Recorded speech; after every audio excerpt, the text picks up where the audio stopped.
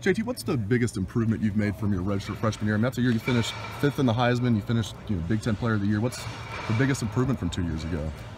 I think just starting to see things, whether it be on the snap or even pre-snap. I think that's something that is a continuing thing that you try to evolve into your game and be able to see things faster.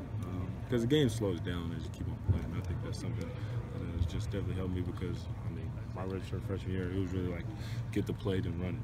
Like I was really no thinking. Just make it simple for myself because if I started to think, then that's how I started to play slow and started messing up. So it was more of a reaction. I just did that for myself, whereas now I'm able to see it. Things are moving slower for me.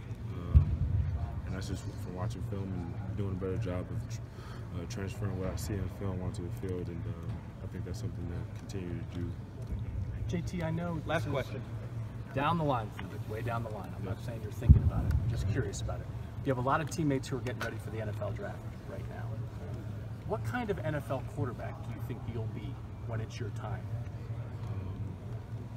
I really don't know. I think I'm just a better version of myself right now. Like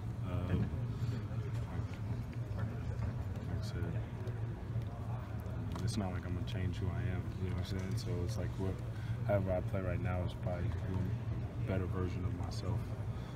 So I don't know how to answer that. I've heard other people say Russell Wilson's name. That's talking about you, yeah, it's probably because we're not the tallest cats, but I mean, like I said, this is part of my game. So being able to do zone read stuff, I think that's something that the NFL is. I think it's only going to be beneficial because you think about it. Do you want to block a Von Miller? You want to block a Von Miller?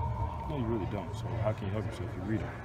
Whatever he does is wrong. You know what I'm saying? So I think that's something that I think college they find that out, and then the NFL it's like, like tackle get paid a lot of money, so he needs to go block that guy. But talking about an MVP of the Super Bowl, I mean, come on, let's help yourself out now. And I think that's something I bring to the game. But like I said, that's all I got is a better version of myself now, and hopefully just keep on building mentally, being more a student of the game, and help myself in that aspect. And I know you want to be the best.